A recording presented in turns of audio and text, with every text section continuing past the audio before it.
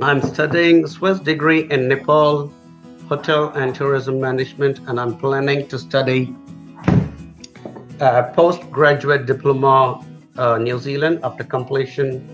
I want to know what are the subjects that I'll be able to study. Obviously, you are working with, you're already studying something in hotel and tourism management, which, by the way, is a fantastic subject. This is again something that I repeat pretty often in my broadcasts and in my discussions with all of you guys out there.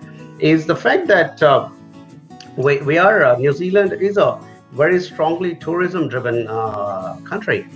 Tourism is our largest industry, and I think our population is about 4.5 million, but I think we get about double or triple that number of tourists coming in through New Zealand every year. So we are a very, very strongly tourism and hospitality driven country. So your subject will fit in just right, because when we have to cater to so many tourists coming from different parts of the world to New Zealand, I mean, we need to have those professionals as well. So I think your subject choice is good. You're already going to get a diploma in Nepal, and I think we can use it and try and help you to get into a postgraduate diploma in hospitality and tourism. One of the good colleges I can think of, and which we are proud to be associated with, is called PIMS, which is Pacific Institute of Hotel Management Studies. So yeah, that's one of the suggestions we can make. But then it's not just one of the suggestions.